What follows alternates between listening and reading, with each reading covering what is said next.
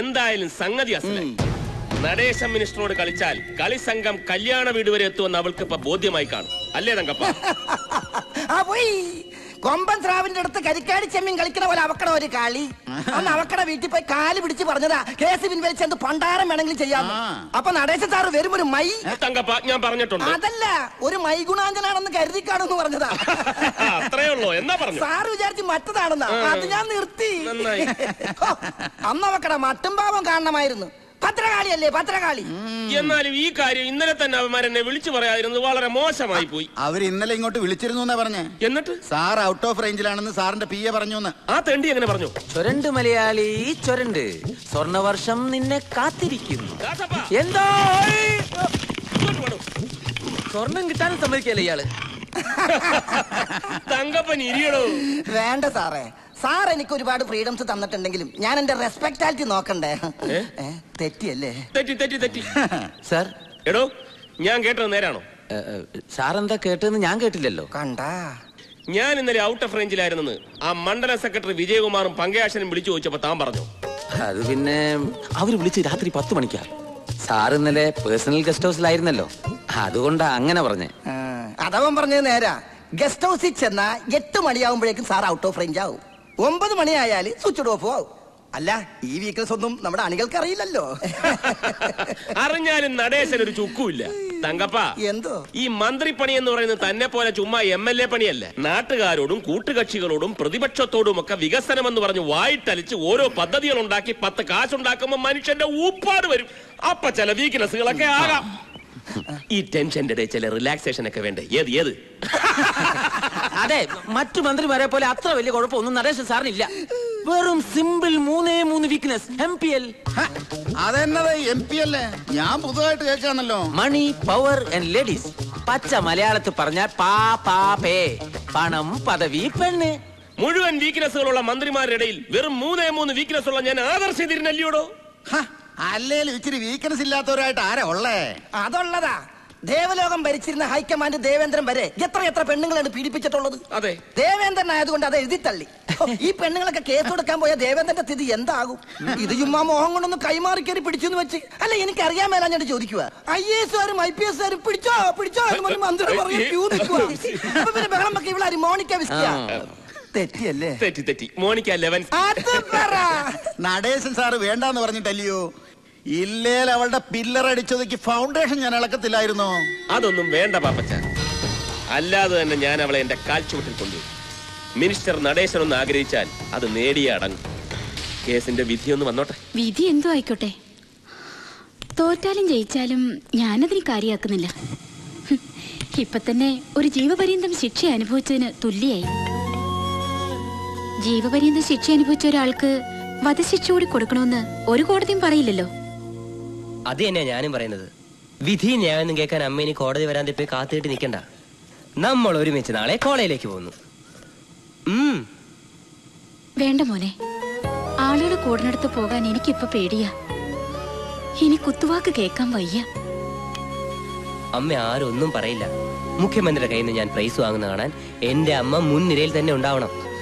എന്നാലും ഇല്ല. പിന്നെ എന്റെ പൊട്ട സ്കൂട്ടറിന്റെ ബാക്കിൽ അമ്മ ഇരുത്തിക്കൊണ്ടുവന്ന കാര്യം ഓർക്കുമ്പോഴാ ആ ലേഖയും ജൂലി എന്നെ കണ്ടപ്പം തുടങ്ങും. എന്റെ പൊന്നു രമേശ, ഈ പാട്ട് വണ്ടി കളഞ്ഞിട്ട് ഒരു ബൈക്ക് വാങ്ങിക്കൂടെന്ന്. 999 ഡൗൺ പേയ്മെന്റ് ബൈക്ക് കൊടുക്കണ എന്റെ പരിസരത്തിൽ ഒരു പേപ്പറും കൊണ്ടുവന്നു. ഇവിടെ എവിടെയോ കാണണോ അത്? ഈശ്വരാ, അമ്മയൊന്ന് സമ്മതിച്ചെന്നാ മതിയാ.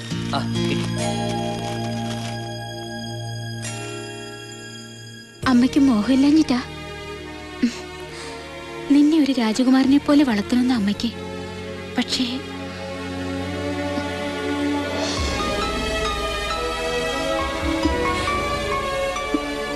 മോന്റെ അച്ഛനുണ്ടായിരുന്നെങ്കിൽ ഇപ്പോ. അയ്യേ കരയ്യ. എനിക്കറിഞ്ഞൂടെ അച്ഛന്റെ കടങ്ങൾ വിട്ടാൻ അമ്മ പെടുന്ന പാട്. പിന്നെ എന്റെ കേസ്, വക്കീൽ ഫീസ് ഒക്കെ എനിക്കറിയാം. ബൈക്ക് ഉടനെ വാങ്ങുന്ന കാര്യമല്ല ഞാൻ പറഞ്ഞത്. നമ്മുടെ കടങ്ങളൊക്കെ തീർന്ന് സ്വസ്ഥമായിട്ട്. അല്ല, അപ്പോഴേക്കും ഞാൻ സമ്പാദിച്ചു തുടങ്ങില്ലേ? അപ്പൊ പിന്നെ അമ്മ നോക്കിയോ, ഈ വാടക വീട് മാറി പണ്ട് നമുക്കുണ്ടായിരുന്ന കൊട്ടാരം പോലെ ഒരു ബംഗ്ലാവ് പണിത് എന്റെ അമ്മയെ ഞാൻ അതിലെ മഹാറാണിയാക്കും. അമ്മ മഹാറാണി. എന്നിട്ട് ബെൻസ് കാറി കയറി അമ്മയ്ക്ക് ഏറ്റവും ഇഷ്ടപ്പെട്ട സിംലയിലേക്ക് ഒരു ടൂർ. എന്താ?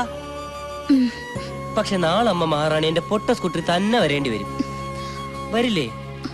വേണോ? വേണം. നാളെ നമ്മൾ ഒരുമിച്ച് കോളേജിൽ പോകുന്നു. യോയോ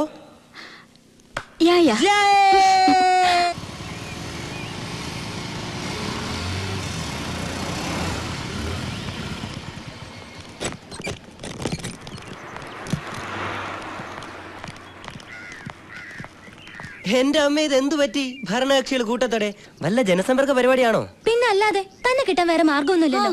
ഇവിടുത്തെ ലാൻഡ് ഫോണിൽ വിളിച്ചപ്പോ ഈ നമ്പർ നിലവിലില്ലെന്നാ പറയുന്നത്. അത് കട്ടായിട്ട് കുറച്ചു നാളായി. എങ്കിൽ പിന്നെ ഈ രമേശിന് ഒരു സെൽഫോൺ വാങ്ങിക്കൊടുത്തൂടെ? അല്ല, അതിനു വേണ്ട ഭൂകമ്പം എന്താ ഉണ്ടായേ? രമേശ, ജൂബിലി സെലിബ്രേഷന് സിനിമാ നടൻ മമ്മൂട്ടിയെ കൊണ്ടുവരാൻ നേറ്റത് ലേഖയല്ലേ? അത് പൊളിഞ്ഞ്.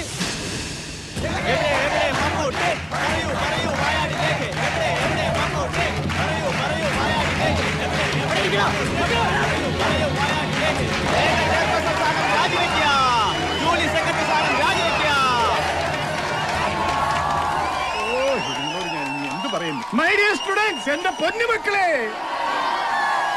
നമ്മുടെ കോളേജിന്റെ ചരിത്രത്തിലെ അവിസ്മരണീയമായ ഒരു സുദിനമാണിന്ന്. ദേവിയിൽ നിങ്ങൾ ബഹളം ഉണ്ടാക്കരുതെന്ന് ഞാൻ അഭ്യർത്ഥിക്കുന്നു. ഓ, ഈ കഴിവേറി മക്കള്! നായ നടുക്കടലിൽ ചെന്നാലും നക്കിയെ കുടിക്കുള്ളെന്നാ വചനം. അതൊരു പഴഞ്ചൊല്ലല്ലേ? ഞാൻ ഉണ്ടാക്കിയ ഒരു വചനം അന്നങ്ങ് വെച്ചോ. ആ ലേഖയുടെ വാക്ക് കേട്ട് അച്ഛൻ തുള്ളുമ്പോഴേ ഞാൻ പറഞ്ഞാണ് സൂക്ഷിക്കണം. എവിടെയാ അവള്? മമ്മൂട്ടിയുടെ മുമ്പിൽ ഡാൻസ് ചെയ്യാൻ കിട്ടിയ അവസരം ഞാനിന്ന് കലക്കും. മൊത്തം കലങ്ങാതിരുന്നാ മതി. അതൊക്കെ രമേശ് നോക്കിക്കോളൂ. അവിടെ ഇരിടി. മുഖ്യമന്ത്രി എത്താൻ വൈകും. മമ്മൂട്ടി എത്തിയിരുന്ന ഉദ്ഘാടനമെങ്കിലും നടത്താമായിരുന്നു. ലേഖ എവിടെ?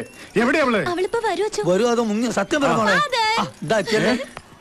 നിന്റെ ഒരു ഒറ്റ ആളുടെ ബലത്തിലാ ഈ കുരിശെടുത്ത് ഞാൻ തോളെ വെച്ചത്. വല്ലതും നടക്കുവോ? ധൈര്യമായിട്ടിരിക്കച്ചോ. മമ്മൂട്ടി മാത്രല്ല, മോഹൻലാലും എത്തും. സത്യമാണോ? അവസാനം ഞാൻ ഈ കോളേജിൽ നിന്ന് ഓടേണ്ട അവസ്ഥ ഉണ്ടാക്കരുത്. ഓടിയാൽ ഒളിക്കാൻ ഒരൊറ്റ പള്ളി പോലും ഇല്ല. എല്ലാം പൂട്ടിയിട്ടിരിക്കുക. കർത്താവാണ് അതിന്റെ അകത്ത് പെട്ടും പോയി. അച്ഛൻ എന്തായാലും അതുപോലെ പെടില്ല. ധൈര്യമായിട്ട് അനൗൺസ് ചെയ്തോ. സൂപ്പർ സ്റ്റാറുകൾ പുറപ്പെട്ടു കഴിഞ്ഞാച്ചോ. സത്യമാണോ? തനിക്ക് മനസ്സിലായോ ഇപ്പൊ എന്റെ പിള്ളേരുടെ ചോണ? എനിക്ക് മമ്മൂട്ടിയുടെ കൂടെ വന്നൊരു ഫോട്ടോ എടുക്കണം. ഞാനും കുറെ നാൾ നടന്നതാണ് അഭിനയിക്കാൻ. പാടോ ഒന്ന് അനൗൺസ് ചെയ്തിട്ടേ ബാക്കി കാര്യമുള്ളൂ. ഹലോ നന്ദിനി.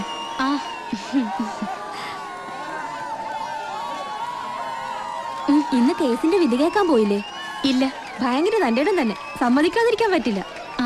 എന്റെ പൊന്നു മക്കളെ, മൈ ഡിയർ സ്റ്റുഡന്റ്സ്, സുവിശേഷ വചനം പോലെ സന്തോഷകരമായ ഒരു കാര്യമാണ് ഞാൻ നിങ്ങളോട് പറയാൻ പോകുന്നത്.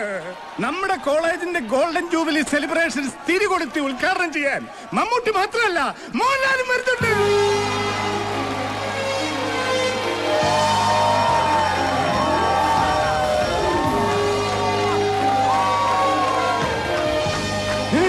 എന്റെ കർത്താവേ, ഞാൻ എന്താ ഈ കാണുന്നേ?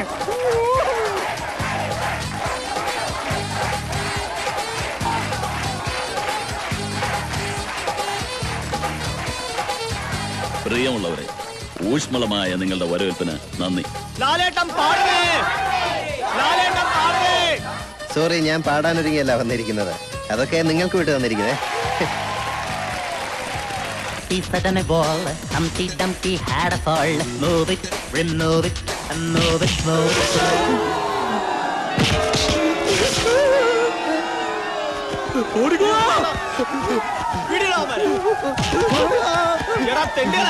നീയൊക്കെ കൂടെ ചേർത്ത് അവളുമാർക്ക് വേണ്ടി ഞങ്ങളെ ഫൂളാക്കായിരുന്നല്ലോ. കൊല്ലരുത്. ഞെട്ടിക്കുന്ന സത്യം ഞങ്ങൾ തുറന്നു പറയാം. എന്ത് സത്യം? അവളുമാരെ തകർക്കുന്ന സത്യം ഞങ്ങൾ പറയാം. ഞങ്ങൾ മിമിക്രിക്കാരാണ്.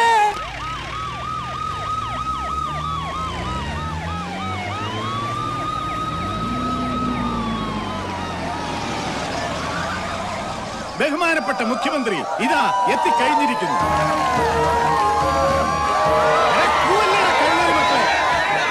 എടാ ഇരിക്കാൻ. ഇനി ആരും ഒരക്ഷരം പോലും മിണ്ടിപ്പോവാൻ. ക്ഷമിക്കണം, മുഖ്യമന്ത്രിക്ക് പകരം ബഹുമാനപ്പെട്ട ആഭ്യന്തര മന്ത്രിയാണ് മക്കളെ വരുന്നത്. ഇതും മാസ്ക് ആണോ? മാസ്ക് അല്ലടാ, കോപ്പി. ഒറിജിനൽ മന്ത്രിയാ വരുന്നത്. അല്ലടോ? അതെ അതെ അതെ.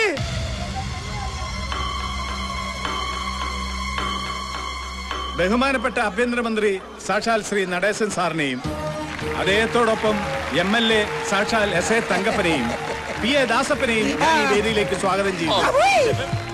പ്രിയമുള്ള പാർട്ടി പ്രവർത്തകരെ, ആഴക്കടലിൽ നീന്തുന്ന കൊച്ചു കൊച്ചു ചാള കുഞ്ഞുങ്ങളെ പോലെ ഈ വലിയ എഡ്യൂക്കേഷനിൽ തുള്ളിക്കളിക്കുന്ന സ്റ്റുഡൻസുകളെ സന്തോഷം കണ്ട നമ്മുടെ പ്രിയങ്കരനായ ആഭ്യന്തരമന്ത്രി നടേശൻ സാറിന് സാഗര പോലെ പ്രസംഗിക്കാനുള്ള ചാല് തുറക്കലാണ് എന്റെ ജോലി. അതിലെനിക്ക് അഭിമാനമുണ്ട്. പ്രിയമുള്ളവരെ, ഞാനും എന്റെ പാർട്ടി SDCPയും ഇന്ന് വളരെ സന്തോഷത്തിലാണ്. കാരണം സുനാമി തിര പോലെ രാഷ്ട്രീയ ജീവിതത്തിൽ നിന്നും നടേശൻ സാറിനെ തുടച്ചു മാറ്റുമായിരുന്ന ഒരു വലിയ കേസിന്റെ വിജയമറിച്ച സന്തോഷത്തിലാണ് ഞങ്ങൾ എല്ലാവരും. കടലമ്മയുടെ കൃപയാൽ കോടതി നടേശൻ സാറിന്റെ കൈകൾ പരിശുദ്ധമാണെന്ന് പ്രഖ്യാപിച്ചു കഴിഞ്ഞു. കഴിഞ്ഞ 20 വർഷമായി തോൽവി എന്തെന്നറിയാതെ ഈ രാജ്യം ഭരിച്ച് ഒരു നിലയിലാക്കിയ നമ്മുടെ അഭിമാന സ്തംഭനമാണ് നടേശൻ സാറ്. ഇനിയും ഇതുപോലെ 100 കേസുകൾ ഉണ്ടാക്കട്ടെ എന്നും അതെല്ലാം വിജയിക്കട്ടെ എന്നും ആശംസിക്കുന്നു. ജയ് ജയ് SDCP, ജയ് ജയ് SDCP, ജയ് ജയ്.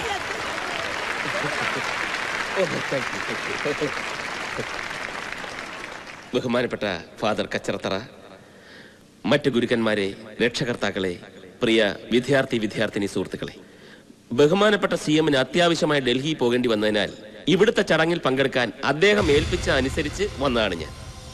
MLA തങ്കപ്പൻ പറഞ്ഞതുപോലെ ഞാൻ ഇന്നേറെ സന്തോഷവാനാണ്. സത്യാന്വേഷിയായിരുന്ന മഹാത്മാഗാന്ധിയുടെ പാത പിന്തുടരുന്ന ഒരു എളിയ രാഷ്ട്രീയ പ്രവർത്തകനാണ് ഞാൻ. ആ എന്നെ ഒരിക്കലും ദൈവവും നിങ്ങളും കൈവിടില്ല. അതാണ് എന്റെ സന്തോഷം. നാടിനു വേണ്ടി നിസ്വാർത്ഥമായി പ്രവർത്തിക്കുന്ന എന്നെ പോലുള്ളവർക്കെതിരെ അധികാര കൊതിയന്മാർ അഴിമതി ആരോപണങ്ങൾ ഉന്നയിക്കുന്നത് സ്വാഭാവികം. പക്ഷേ നമ്മുടെ വ്യക്തിത്വത്തെ തേജോവധം ചെയ്യാൻ ആരെങ്കിലും ശ്രമിച്ചാൽ നമുക്കത് സഹിക്കാനാവുമോ? അതും സ്വന്തം വകുപ്പിലെ ഉത്തരവാദിത്തപ്പെട്ട തസ്തിക കൈകാര്യം ചെയ്യുന്ന ഒരു സ്ത്രീ.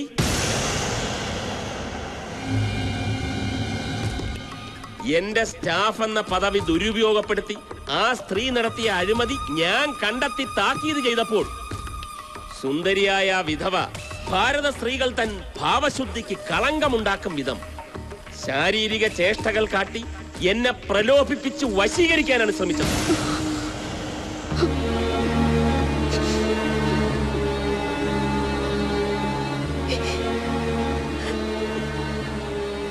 ഈ വിദ്യ ഇതിനു മുമ്പും പലരോടും പല പ്രാവശ്യം ആ സ്ത്രീ പ്രയോഗിച്ചിട്ടുണ്ട്. എന്നാൽ ഞാനതിന് വഴങ്ങില്ല എന്ന് കണ്ടപ്പോൾ ഒരു അഭിസാരികയുടെ ചാരിത്ര പ്രസംഗം പോലെ ഇല്ലാത്ത പീഡനത്തിന്റെ കഥ പറഞ്ഞ് എന്റെ പേരിൽ ഒരു അപകീർത്തി കേസ് നൽകി. പക്ഷേ സത്യം ജയിച്ചു. കോടതിക്ക് എന്റെ നിരപരാധിത്വം ബോധ്യമായി. ഇത്രയൊക്കെ സംഭവിച്ചെങ്കിലും എനിക്ക് അവരോട് പ്രതികാരമില്ല. ചെയ്ത തെറ്റ് മനസ്സിലാക്കി പശ്ചാത്തപിച്ച് മാപ്പപേക്ഷിച്ചാൽ എല്ലാം മറക്കാനും പൊറുക്കാനും ഞാനിപ്പോഴും തയ്യാറാണ്. പക്ഷേ ഇനിയെങ്കിലും സ്വന്തം സൗന്ദര്യം മാന്യമായി ജീവിക്കുന്നവരെ ഉപദ്രവിക്കാൻ വേണ്ടി ഉപയോഗിക്കരുതെന്നും മാന്യതയുടെ മുഖംമൂടി അണിഞ്ഞ് ഒരു കുലടയായി ജീവിച്ച് ഈ സമൂഹത്തെ നശിപ്പിക്കരുതെന്നും ഈ അവസരത്തിൽ ഞാൻ അവരെ ഓർമ്മിപ്പിക്കുന്നു.